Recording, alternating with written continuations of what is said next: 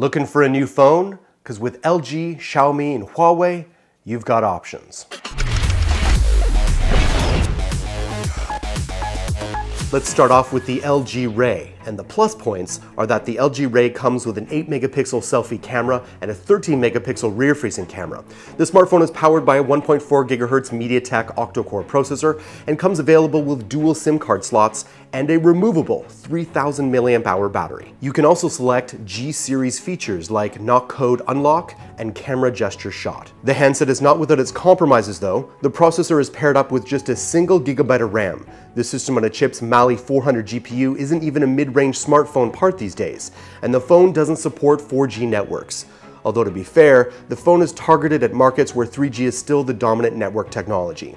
The phone's large 5.5-inch display is only packing 720p resolution, which won't be as clear as other large smartphones on the market. The LG Ray is destined for the CIS, or the Commonwealth of Independent States, this week, followed by Latin America shortly afterwards. The phone has been spotted with a price tag of $232 US in Russia and will arrive in silver, gold, and Titan black color options. And as predicted, Huawei is not slowing down with the launch of the Huawei Mate 8. It's a big phone. Huawei is on an upward trajectory, both in its native China, where it just took the market lead, and in the West, where the Nexus 6P is being hailed as one of the best Android smartphones available. Details are a little scarce for the moment because Huawei chose to give the Mate 8 a limited launch in China, with a full global debut to follow in CES 2016. The Mate 8 features a 6-inch Full HD display, just like the Mate 7 before it, covered in 2.5D Gorilla Glass. The edge-to-edge design and large display give the Mate 8 a fantastic 83% screen-to-body ratio. The display itself is supposed to be improved compared to last year's release, featuring a color range that tops 95% of the NTSC gamut. Available in champagne gold, moonlight silver, space gray, and mocha brown, the Mate 8 appears to be comparable in thickness to the 7.2mm Mate S. Confirming the rumors, the rear of the device is dominated by a large camera module and a circular fingerprint sensor invoking the Nexus 6P. The fingerprint scanner is said to be faster and more accurate than the Mate S. The Kirin 950 processor, which Huawei launched earlier this month, is the first processor to feature the Cortex A72 and 4 Cortex A53 CPU cores, combined with the Mali T880 GPU. And not to be outdone, Xiaomi just upped the ante in the low-cost game.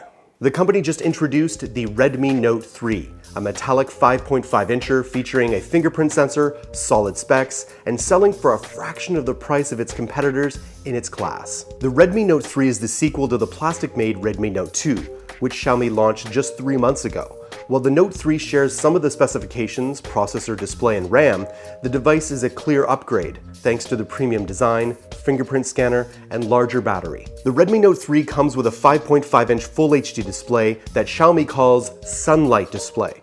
This means that the screen tunes the contrast and brightness of individual pixels in order to maximize visibility in bright light. The processor is an octa-core Helio X10 MediaTek, while depending on the version, the memory is either 2GB or 3GB of RAM, with either 16 or 32GB of internal storage. The battery of the Redmi Note 3 is a 4000 mAh, a hefty bump over the 3020 mAh of the Redmi Note 2. Fast charging is supported. There's also a 13-megapixel rear camera with phase detection and autofocus, as well as a 5-megapixel camera up front. Now, although the Redmi Note 3 was the main event at this launch, they did sneak in the announcement regarding the Mi Pad 2. The metal construction of the Mi Pad 2 is significantly thinner than the first take on this tablet. Measuring at just 6.95 millimeters, it also loses a good amount of weight, down to 322 grams. For reference, the Mi Pad original was 8.5 millimeters thick and weighed 360 grams. In place of the previous package, the NVIDIA Tegra K1 is out, and in is the Intel X5 Z8500.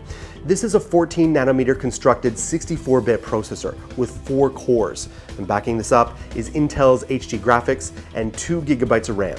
There's 2 storage options available, 16 or 64GB options. There's no expandable storage for this Wi-Fi tablet. Finally, to keep the lights on, Xiaomi has equipped this tablet with a 6190 mAh battery. With support for 5 volts, 2-way fast charging, they claim a whopping 648.8 hours of standby time, 100 hours of music playback, with the display off and 12.5 hours of on-screen time. But don't worry, when we get our hands on that tablet, we will test it out and prove it to be true. So what do you guys think of all those new devices coming out? Let me know in the comments below. Thanks for watching, Android Army. My name is Jayce. Love to connect with you right up here on Google Plus or Twitter. I'm mostly on Twitter. You don't want to forget about my brothers and sister in Android who are working super hard to be your source for all things Android.